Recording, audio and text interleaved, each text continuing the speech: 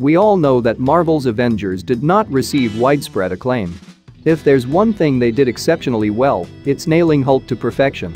The Incredible Hulk Ultimate Destruction isn't Hulk's first amazing video game appearance, it's a fantastic game. Nonetheless, the way the Earth shakes when you move, as well as the pure seismic booms that Hulk's basic attacks generate, make this version of the Hulk feel quite unique. The ability to repeatedly seize an opponent and slam them into the ground deserves special attention.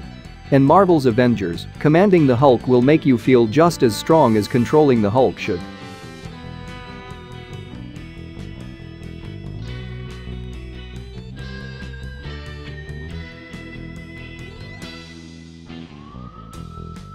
Symphony of the Night makes an excellent job at establishing Alucard's character. It begins by depriving him of all power. However, by the time you've acquired some familiars, learned some spells, gathered some equipment, and leveled up, you'll be destroying your opponents. You'll have discovered half a dozen different ways to break the game by the time you get halfway around the inverted castle. The difficulty of Symphony of the Night drops down a cliff in the latter quarter of the game, but by the finish, it's an awesome power dream.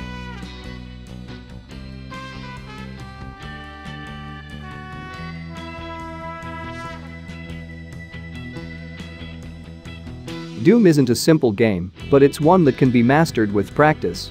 More significantly, once you've mastered it, you'll feel almost unstoppable. It helps that when your glory kills, the enemy animations convey a dramatic picture of terror. These dramatic instant kill sequences frequently involve people attempting to flee, and their expressions are sheer horror. This is the only game that has a bestiary full of exclusively demonic creatures and makes you nearly feel sorry for them.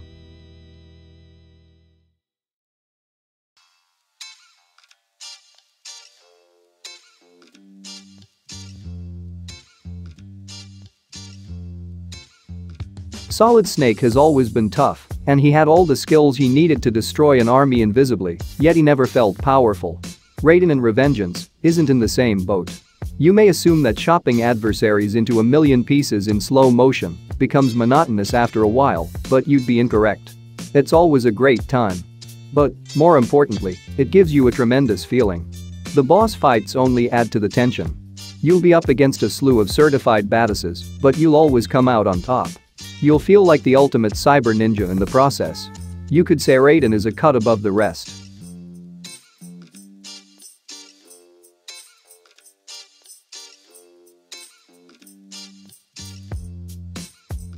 Devil May Cry has always placed a premium on player expression.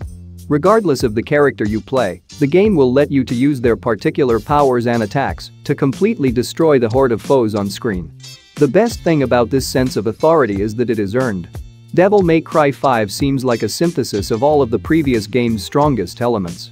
The game provides you with a broad collection of maneuvers, but you won't be able to use them effectively unless you learn their applications and figure out how to best chain them with other movements. Devil May Cry 5 provides you with everything you'll need to be a total badass. Realizing this potential is only up to you.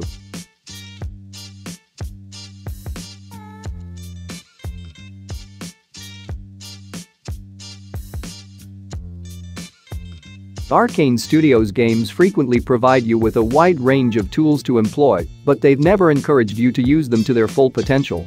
You'll be teleporting from rooftop to rooftop, using your abilities to link your foes' destinies, and then killing them all with a well-placed headshot. That is, when you aren't sending them a million miles away or dispatching them with any of your arsenal's lethal weapons.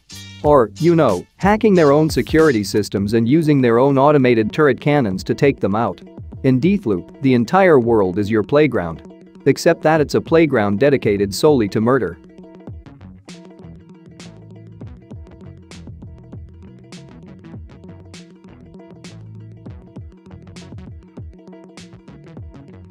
The Bayonetta games share some parallels with Devil May Cry, the king of character action games.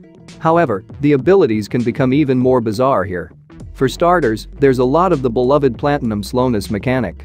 Aside from that, the game's scenarios are lively, exaggerated, and absolutely ridiculous. You'll feel tremendously powerful, hyper-capable, and unstoppable as you work your way through this curriculum.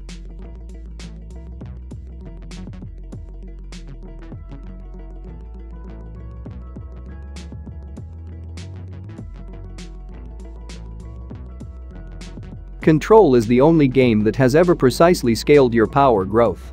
While your regular handgun never seems inadequate, and you gain the ability to telekinetically toss objects early on, that's only the beginning. By the conclusion of the game, you'll be flying about each arena, collecting debris to use as a big shield, tossing it back at your enemies, and taking their companions' mines. It's a mad dash. It's never easy to maintain control, but it still makes you feel like the powerful telekinetic warrior you are.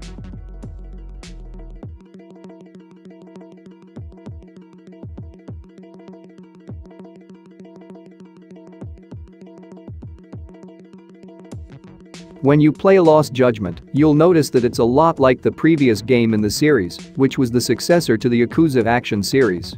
However, if you understand the parry mechanic in Lost Judgment, you'll know that a single additional mechanic can completely change the game.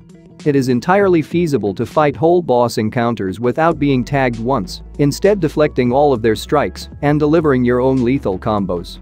When you add in the typical Yakuza hot actions, you've got yourself a recipe for feeling unstoppable.